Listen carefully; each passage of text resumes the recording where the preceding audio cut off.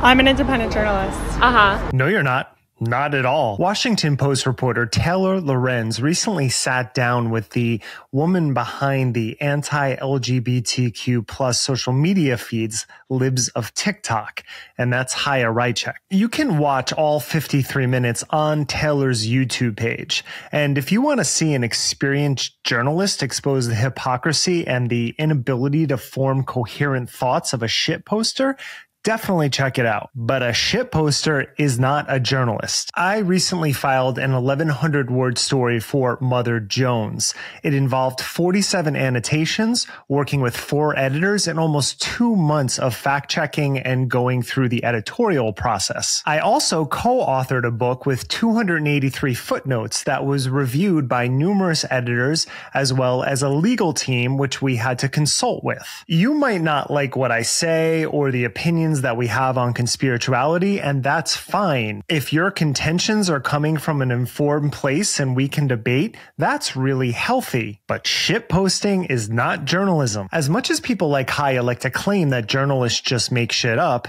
here's what happens when Taylor asks her a question about one particularly egregious post. Speaking of deleting posts, you still have a post up accusing the Uvalde shooter of being trans. Obviously, that's been debunked. Yeah, there's a community note on it. So why not remove that post if you're so comfortable with removing posts?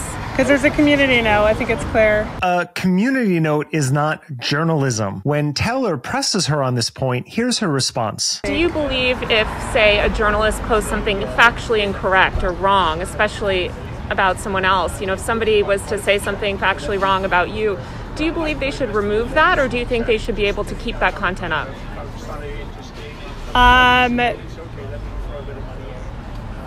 Twitter is free speech. And you know, the media, like Washington Post and other places, they lie all the time. They're never held accountable. They never remove it. They lie and lie and lie. Oh, you mean like this correction, which is on the Washington Post website for the very interview that you're sitting down for? That's part of journalism, you know, the thing that you do. So after tripling down on that post, Taylor asks Chaya about a defamation lawsuit that she has launched as she feels personally attacked. They're defaming me. And you don't think that calling a shooter trans when they weren't trans is defaming anyone? No. Okay, interesting. Taylor's response is everything there. Chaya goes on to say that transgender ideology isn't even real, and she keeps confusing sex and gender, which are different things, but she doesn't understand that. And then Taylor asks this, and remember earlier when I talked about incoherent thoughts. And what harm is it causing, do you believe? I like the truth. I like truth. Right, but I'm saying what's the harm of people expressing their gender identity differently than you believe it to be? What harm are they causing? Like I said, we are a nation of truth, and I seek the truth.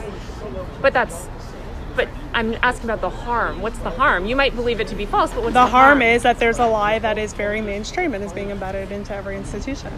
You might not believe it, but this free speech warrior is also a big MAGA fan. Who are you supporting in the election?